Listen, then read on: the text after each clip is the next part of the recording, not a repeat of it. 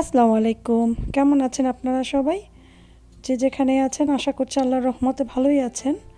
তো এখন সকাল আর আমি সকালে নাস্তা নিয়েছি, সাথে গ্রিন টি নিয়েছি। আজকে একটু গ্রিন টি খাবো, আজ আর দুধ চা খাবো না।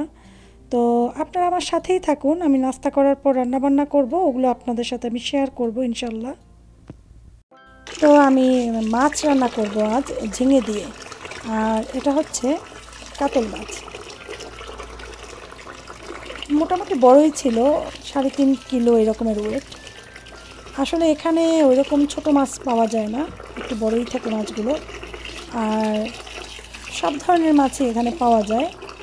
তার ভিতরে রুই মাছটা আমরা আসলে একদম টোটালি খাই না, আপনাদের ভাইয়া পছন্দ করে না রুই মাছটা, কাতল মাছটা পছন্দ করে, সেজন্যই কাতল মাছটা আনা হয়। আর আমি সব খাই, রুইও খাই, কাতলও খাই, তবে গোনা গোনা কয়েক ধরনের মাছটা পছন্দ করি, সব ধরনের মাছ আমি খাই না। আমার যেগুলো ভালো লাগে সেগুলোই বাসায় অবশ্য আনা হয়। আর আমি এখানে ছোট মাছটা আমি টোটালি খাই না, খুব কম, শুধু তার ভিতরে কাচকি গুঁড়াটা আর কাজলি মাছটা, এই দুইটা খাই। কারণ ছোট মাছ, পাঁচমিশালি মাছ, এগুলো আমি খাই না, আমি গন্ধ পাই। সবাই পছন্দ করে, আমি করি না। আর আমি মনে হয় ছোট সময় থেকে একটু ছোট মাছটা কম খেতাম, বড় মাছ পছন্দ করি, ছোট মাছ খাই না। আর চিকেনটা আর গরুর মাংস এগুলো একটু বেশি পছন্দ করি। তো যাই হোক, এখন আমি তেল দিচ্ছি, তো মাছগুলো দিয়ে দেব। আর মাছটা ভেজে এটা ঝিঙে দিয়ে রান্না করব। আপনাদের ভাইয়া ঝিঙে তরকারিটা নিয়ে আসলো, আর আমি চিন্তা করলাম তাহলে ঝিঙে দিয়ে এটা করি, খারাপ লাগবে না মনে হয় কাতল মাছ দিয়ে। ঝিঙে সাধারণত আমি দেখেছি আমাদের বাসায় আমার আম্মাকে ইলিশ দিয়ে করে অথবা চিংড়ি দিয়ে করে। ঝিঙেটা ছোট ছোট করে কেটে চিংড়ি দিয়ে রান্না করে, ঝিঙে ভাজি করে, অথবা ইলিশ মাছ দিয়ে রান্না করে। কিন্তু কাতল মাছ দিয়ে কখনো খেতে দেখিনি, কিন্তু তাও আমি রান্না করলাম, এবং আমি তো ভয়েসটা পরে দিয়েছি। খুবই মজা হয়েছিল রান্নাটা। আমি একটা কড়াইয়ের ভেতরে তেল আর পেঁয়াজটা ভালোভাবে ভেজে আদা রসুন দিয়েছি। এখন জিরার গুঁড়ো, হলুদের গুঁড়ো, আর ধনিয়ার গুঁড়ো, আর মরিচের গুঁড়ো, এগুলো আন্দাজ মতো। তো আমি সবগুলোই আধা চামচের থেকে একটু বেশি করে দিয়েছি। তো মশলাটা বুঝে দিলেই হয়। আর মশলা দেওয়ার পর যেই কাজটি করতে হয়, অনেকক্ষণ ভুনতে হয়, কষাতে হয়, আর একটু পানি দিয়ে নিতে হয়, না তো মশলা পোড়ার চান্স থাকে। তো এখন আমি বেশ কিছুক্ষণ এটাকে ভুনে নেব, লবণও দিয়েছি আন্দাজ মতো। এখন আমি এখানে একটা টমেটো কেটে রেখেছিলাম, তো ওই টমেটোটা দিয়ে একটু নাড়াচাড়া দিয়ে এটাকে ঢেকে দেব, যাতে টমেটোটা একটু গলে যায়। আর এই তরকারিটা একবার খেয়ে দেখবেন, আমরা তো খেয়েছি অলরেডি, খুবই মজা হয়েছে। তো যাই হোক, এখন এটা যখন একটু টমেটোগুলো একটু নরম হয়েছে, এখন আমি ঝিঙে তরকারিটা দিয়ে দেবো এটার ভিতরে। এই যে ঝিঙে আমি একটু লম্বা লম্বা করে কেটে নিয়েছি, আপনারা যেভাবে মন চায় কাটতে পারেন, গোল করেও কাটা যায়, তো লম্বা করলেই আমার মনে হয় বেশি ভালো হয়। আর ঝিঙেগুলো ছিল কোনোটা চিকন কোনোটা মোটা, কীভাবে যে কাটবো আসলে বুঝতে পারিনি, নিজের আইডিয়া মতো কেটে নিয়েছি। এখন এটাকে একটু নাড়াচাড়া দিয়ে একটু কষিয়ে পানি দিয়ে দেব। তো কষানোর দরকার নেই, আসলে পানি দিলেই হয়ে যাবে। আর ঝিঙে তরকারিতে খুব বেশি পানি দিলেও আবার সমস্যা, পানি বের হবে ভিতর থেকে, যেহেতু এটা পানি তরকারি। তো আমি অল্প একটু পানি দিয়েছি সিদ্ধ হওয়ার জন্য। এখন আমি এটার ভিতরে উপর থেকে মাছগুলোকে সুন্দর করে বিছিয়ে দিচ্ছি। এই যে এখন মাছগুলোকে দিয়ে তারপর এটাকে আমি সুন্দর করে কভার করে রান্না করব যতক্ষণে না হয়। আর আমি চুলার আঁচটা মিডিয়াম টু লো করে দেব।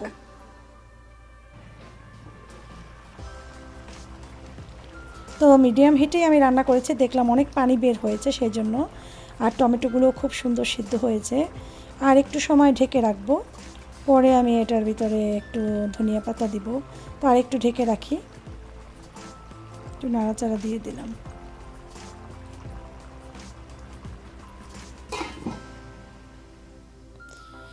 তো এখন আমি একটু ধনিয়া পাতা দেবো। আর অনেকে জানতে চেয়েছিল আমার এই কড়াইটা কোথার, এটা আইকিয়ার কড়াই। অনেক মানে ভালো কড়াইটা। তো যাই হোক, এখন আমি এই যে ধনিয়া পাতাগুলো দিয়ে দিয়েছি। এখন কাঁচামরিচ দেবো কয়েকটা, আর কাঁচামরিচটা দিয়ে আবার একটু ঢেকে দেবো, কারণ ফ্লেভারটা বের হলে ভালো লাগে। একটু নাড়াচাড়া দিয়ে আবার ঢেকে দেবো এটাকে, 2 মিনিটের জন্য ঢেকে দেবো।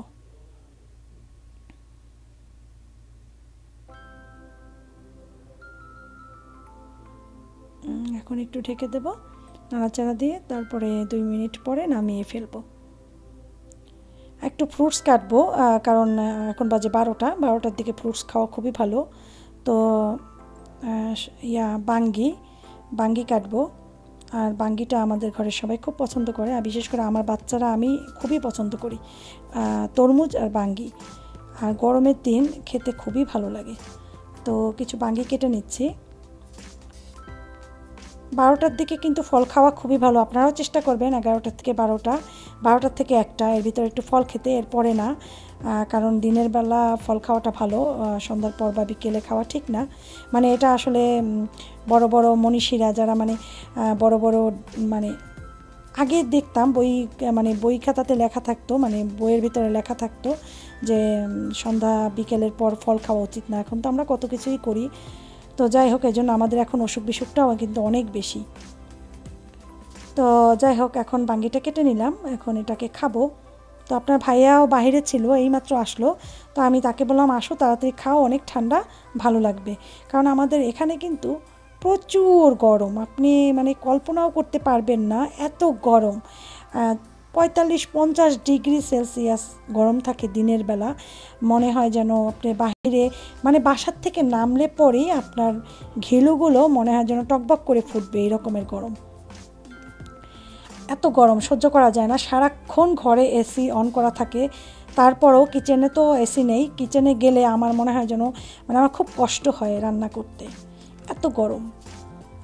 তো আমি ডাইনিংয়ে দরজাটা খোলা রেখে তারপরে কিচেনে খোলা থাকে, যাতে এখান থেকে বাতাসটা পাস হয়ে কিচেনে যায়, তখন একটু ভালো লাগে। তো এভাবেই আমি রান্নাবান্না করি সব সময়।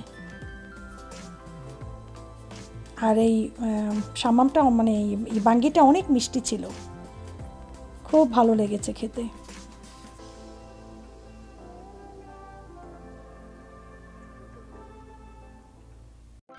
এখন বাজে 5:45 সন্ধ্যা, মানে সন্ধ্যা হয় না এখন, আপনারা দেখতেই পাচ্ছেন। তো 5:45 বাজে, 5:45টাও না, আসলে 6টা বাজতে 10 মিনিট বাকি। তো আমার ছেলে একটু পার্কে যাবে বলল, তাই নিচে নামলাম। কিন্তু প্রচণ্ড মানে এত গরম, আর মানে বলার মতো না। আমি তো আবায়া পরা, আর এখানে সিস্টেম বাইরে গেলে আবায়া পরতে হয়, মানে বোরখা পরতে হয়। তো আমার পরনে বোরখা, এই জন্য আমি তো ঘেমে যাচ্ছি না নিচে নামার পরই। তো আমি একটু ঘুরে দেখালাম এখানে বিল্ডিংগুলো কী রকমের থাকে। তো এই জন্য আমি বিল্ডিংয়ে একটু ধরলাম আপনাদের দেখানোর জন্য। এখন যাচ্ছি, একটু সামনেই দেখা যাচ্ছে গাছপালা, ওইখানেই পার্ক। তো আমি পার্কে যাব, ও বাচ্চা একটু খেলাধুলা করতে চেয়েছে, সেজন্য যাই দেখি কি অবস্থা। আর এই পার্কটার একটা সমস্যা হচ্ছে, এটার ভিতরে প্রচুর মানুষ থাকে, তো মহিলার সংখ্যা থাকে খুবই কম। এখানে থাকে শুধু পুরুষরা, আর তাও হচ্ছে পাকিস্তানি। আমি তো বলি এটা পাঠান পার্ক। পাকিস্তানি পাঠানরা এখানে খুব থাকে বেশি। মানে এদের কাজটা যখনই শেষ হয় তখন এরা বাসায় এসেই পার্কে চলে আসে, এখানে বসে নিজের ফ্যামিলির সাথে ফোনে কথা বলে। তো দেখা যায় সবার হাতেই একটা মোবাইল এবং সে কথা বলছে, আমি অনেক খেয়াল করেছি এগুলো। আর এখানে হাঁটা হয় খুব ভালো। তো আমাদের কয়েকজন ভাবি আছে, আমরা সবাই মিলে এখানে আসি হাঁটার জন্য। এখানে 5-6টা রাউন্ড দেয়া হলে অনেক হাঁটা হয়ে যায়। তো আজ আমি বেশি দেব না, 2টা রাউন্ড দিব, কারণ যেহেতু আমি একা, কেউ নেই। আর কয়েকজন অল্প কিছু মহিলা আছে, খুবই কম। তো এই জন্য আমার একটু আনইজি লাগছে, আমার ভালো লাগছে না, সেই জন্য আমি অল্প একটু হেঁটে চলে যাব। তো ওইখানে বাচ্চাদের খেলার জন্য আছে, স্লাইডার আছে, তারপরে দোলনা আছে। তো এখানে কিছু মহিলারা বসা আছে, সম্ভবত ইন্ডিয়ান বা পাকিস্তানি হবে, সৌদিরাও এসে বসে, ভালো লাগে। আর বসার জায়গাটা অনেক সুন্দর, ঘাস বেছানো। আর এখানটা একদম বালু দেয়া, কারণ বাচ্চারা এখানে খেলাধুলা করে। আর এই দেশে এই সিস্টেম বালু দেয়া থাকে খেলাধুলার জায়গাতে, বাচ্চারা যাতে ব্যথা না পায়। কিন্তু আমার কাছে ভালো লাগে না, এই জন্য আমার বাচ্চাদের খেলতে দিলে প্রবলেম হতো আগে, কারণ বালুর ভিতরে খেলাধুলা করতো, পরে দেখা যেত গায়ে মাথায় সব জায়গায় বালু বাসায় এনে আবার শাওয়ার করাতে হতো। এটা একটা মানে ভীষণ ঝামেলা। তো যাই হোক, এই সিস্টেম এখানে। তো এখানেও আর একটা সাইড, ওই সাইডেও একটা খেলনা আছে বাচ্চাদের, এখানেও একটা আছে। তো আমি 2টা রাউন্ড দিয়েছি, তারপরে বাসায় চলে এলাম। আর এসে মানে মাগরিবের নামাজটা পড়ে এখন আমি একটু পেঁয়াজের পাকুড়া বানাচ্ছি। আর পেঁয়াজের পাকুড়া কিন্তু অনেক মজা লাগে, যদি খেয়ে থাকেন তো খেয়েছেন, যারা খাননি তারা অবশ্যই বাসায় একবার ট্রাই করবেন পেঁয়াজের পাকুড়াটা। এখানে আমি পেঁয়াজ নিয়েছি অনেক বড় একটা পেঁয়াজ নিয়েছি, সাথে একটু ধনিয়া পাতা আর কাঁচামরিচ দিয়েছি, আর দিলাম একটু হলুদের গুঁড়ো। এটার ভিতরে তেমন কিন্তু কিচ্ছু দেইনি, আর একটু বেকিং পাউডার দিয়েছি, কারণ বেকিং পাউডার না দিলে মচমচে হয় না আর ভালো লাগে না, ফুলেও না, সেই জন্য। আর লবণ দিয়েছি পরিমাণ মতো, দিয়ে এটাকে ভালোভাবে কচলে, পেঁয়াজ থেকে আসলে অনেক পানি বের হয়, তারপরে আমি ময়দাটা মাখিয়ে নিব। আর যদি বেশি শক্ত দেখি তাহলে সামান্য একটু পানি অ্যাড করব। তো আমি আন্দাজ মতো একটু ময়দা দিয়ে নিচ্ছি, দিয়ে মাখাবো, দেখি কতটুকু লাগে। আপনারা চাইলে এটার ভিতর বেসন ইউজ করতে পারেন, বেসনটা দিলেও ভালো লাগে। আমি বেসন ইউজ করিনি, কারণ আমি ময়দা দিয়ে বানাবো। আর বেসন একবার দিতে চেয়েছিলাম, তো দেখলাম যে আমার ছেলে, আসলে গরম পড়েছে অনেক বেশি, গরমে কিন্তু বেসন খাওয়া আসলে ভালো না, তো এই জন্য ময়দাটাই দিয়েছি। অল্প করে বানাচ্ছি, কারণ আমি আর আমার ছোটো জনে খাবো, মানে ছোটো জন বলতে আপনাদের হয়তো বুঝেন, আমার ছোটো ছেলে, সে এই দুজনেই খাবো। আমার হাজব্যান্ড এখনও বাসায় আসেনি, সে বিকেলবেলা বের হয়েছে, আর তারা অনেক লেট হয়ে আসতে, যার জন্য আসতে লেট মানে অনেক রাতে আসে। তো আর পাকুড়ের কালারটাও খুব সুন্দর হয়েছে, তো আমি সুন্দর করে ভেজে নিচ্ছি। আর আমি চুলার আঁচটা কিন্তু বেশি বাড়াই নেই, একদম অল্প আঁচে, মিডিয়াম টু লো হিটে, মানে মিডিয়ামের থেকেও কম হিটে অনেক টাইম নিয়ে ভেজেছি, কারণ এটা ভালোভাবে ভাজলে ক্রিস্পি হয়, খেতেও অনেক ভালো লাগে। আর একটা কথা বলে নিচ্ছি আগেই, আমার চ্যানেলটি যারা এখনও সাবস্ক্রাইব করেননি, প্লিজ আমার চ্যানেলটি সাবস্ক্রাইব করে নেবেন দয়া করে, যদি আমার ব্লগগুলো আপনাদের ভালো লেগে থাকে। আর এই যে দিচ্ছি, এটা হচ্ছে ফেলাফেল বানিয়েছিলাম রোজার সময়, আপনারা দেখেছিলেন, সেই ভিডিওটা আছে, আর আমার রোকসানাস ম্যাজিক কিচেনে এই ফেলাফেলটা আছে, আপনারা চাইলে ওখানে দেখে নিতে পারেন, ওটা খুব মজা কিন্তু। তো আমি ফ্রোজেন করে রেখেছিলাম, ওটাও ভেজে নিচ্ছি। আর আমার চ্যানেলটি সাবস্ক্রাইব করবেন, আর রোকসানাস ম্যাজিক কিচেনে অবশ্যই আপনারা একবার যে সাবস্ক্রাইব করে আমার মাঝে মাঝেই আমি রেসিপি দিই, প্লিজ একটু দেখে নেবেন আপনারা। আপনাদের সাপোর্ট ছাড়া আমি সামনে এগোতে পারবো না, আপনাদের সাপোর্ট আমি সব সময় আশা করি, আপনারা প্লিজ আমাকে একটু হেল্প করবেন। যেই আমার ব্লগ একবার দেখবেন, সেই একবার রোকসানাস ম্যাজিক কিচেনে যে আমার যে কোনো একটা ভিডিও আপনাদের পছন্দ হলে দেখে নেবেন। আর ওখানে অনেক ভালো ভালো রেসিপি আছে, এবং আমি আসলে যেই রেসিপিটা নিজে করে মজা পাই, শুধুমাত্র সেই রেসিপিটাই আমি ওখানে দেই। তো আশা করছি আপনাদের খুব ভালো লাগবে। তো এই যে লাল চা নিয়েছি, আজ আমার শুধু লাল চার দিন, আজকে আমি সকালেও খেয়েছি গ্রিন টি, আর এখন নিয়েছি আদা দিয়ে লাল চা, আর সাথে নিয়েছি এই যে ফেলাফেল আর পেঁয়াজের পাকুড়া। খুবই মজা, ইয়াম্মি খাবার, আমি আমার ছোট ছেলে বসে খাবো। আর রোকসানাস ম্যাজিক কিচেনে কিন্তু আমার পাকোড়ার আরেকটা রেসিপি আছে, বাঁধাকপির পাকোড়া, প্রথম দিকে, ওটা অনেক ইয়াম্মি, আপনারা চাইলে দেখতে পারেন। আর আমি তো বললাম আপনাদের, যারা আমাকে ভালোবাসেন, আমার ভিউয়ার্স, তারা অবশ্যই কিন্তু রোকসানাস ম্যাজিক কিচেন একবার ঘুরে আসবেন আশা করি। আর এই যে আমার অভ্যাস জীবনেও যাবে না ঠান্ডা পানি খাওয়ার, আমার একটা বরফ থাকি ডিপ ফ্রিজের ভিতরে, যেটা আমি ঠান্ডা পানি মানে বরফ রেখে দেয়, ওটার সাথে পানি মিক্স করে করে খাই। আমাদের ঘরে কিন্তু কেউ ঠান্ডা পানি খায় না, শুধু আমি একাই খাই, আমার বাচ্চারা সবাই নর্মাল পানিটাই খায়।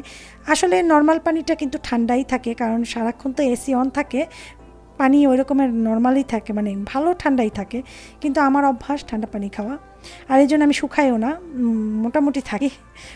যাই হোক, তো আমি এরপর কিছুদিন পর আমি ডায়েটের রেসিপিগুলো আপনাদের সাথে শেয়ার করব, কারণ আমি নিজেও ডায়েটিং করব। তো তখন আমি আপনাদেরকে শুধু ডায়েট খাবারগুলো দেখাবো, এবং সারাদিন আমি কি কি খাই সেগুলো দেখাবো। আমি কিন্তু 2 মাসে 8 8-9 কেজি আমি কমে ফেলি শুধুমাত্র ডায়েটিং করে। আপনারা যদি ফলো করতে চান আমাকে, অবশ্যই আমার সাথে থাকবেন। আমি কিছুদিন পরেই ডায়েটটা শুরু করে দেব। তো বাচ্চাও খাচ্ছে, বাচ্চার মাও খাচ্ছে, আর আপনাদের সাথে শেয়ার করলাম। আর কমেন্ট করে কিন্তু অবশ্যই জানাবেন আপনাদের কেমন লেগেছে আমার ভিডিও। আর আমার ছেলে যে কার্টুন দেখে বসে বসে, আমিও তার সাথে দেখি এবং আমার অভ্যাস হয়েছে কার্টুন দেখার।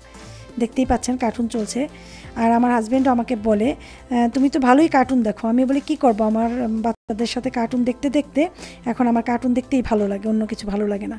তো আমি প্রতিদিনই বাচ্চার সাথে বসে বসে কার্টুন দেখি। আসলে অনেক মজা, কার্টুন দেখার যে কত মজা, যারা কার্টুন দেখে তারাই একমাত্র জানে। তো যাই হোক, এখন খাবার খাবো, এরপর ছেলে পড়তে বসবে, ওকে একটু বাংলা পড়াবো।